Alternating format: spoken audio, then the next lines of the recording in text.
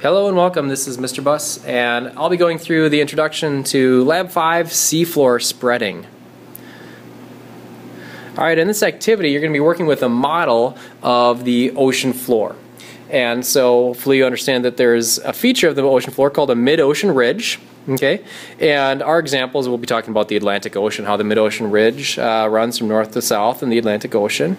Alright, something else you notice in this model is that, or this picture at least, is that magma is rising up from the inside the earth, and it is coming up and basically forming new rock right at the mid-ocean ridge. And then not all the magma does that. Some of the magma is going to kind of peel off in either direction from that mid-ocean ridge. Okay, and that, as it does that, is going to bring the crust with it, and it's going to drag the crust of the ocean floor in either direction from the mid-ocean ridge. Alright, and this process happens about the rate that your fingernails grow, so pretty slowly. Alright, and the pattern that we're looking at here, this pattern, alright, is something that we're going to work with our magnetic field sensors.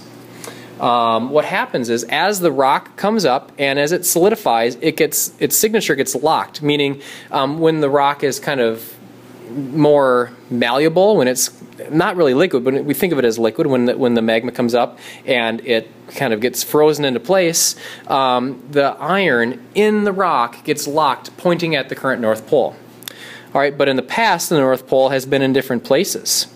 All right, and so we're looking at these patterns of magnetic reversals as you're looking at the rock going in either direction from the mid-ocean ridge. Alright, and for this experiment, your objectives are such that you're going to use a magnetic field sensor to measure the magnetic field, you're going to map the seafloor, and you're going to interpret the results from your data. And materials you're going to need are here: LabQuest app, magnetic field sensor.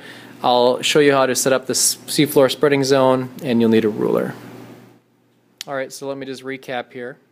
Seafloor spreading occurs at the mid-ocean ridge. At that point, magma comes up and solidifies, and forms the ocean floor. As it does that, the iron in the rock gets pointed at the current magnetic north, and in the past, magnetic north has been at different places. And so the pattern is showing reversals as you go on either side of the mid-ocean ridge.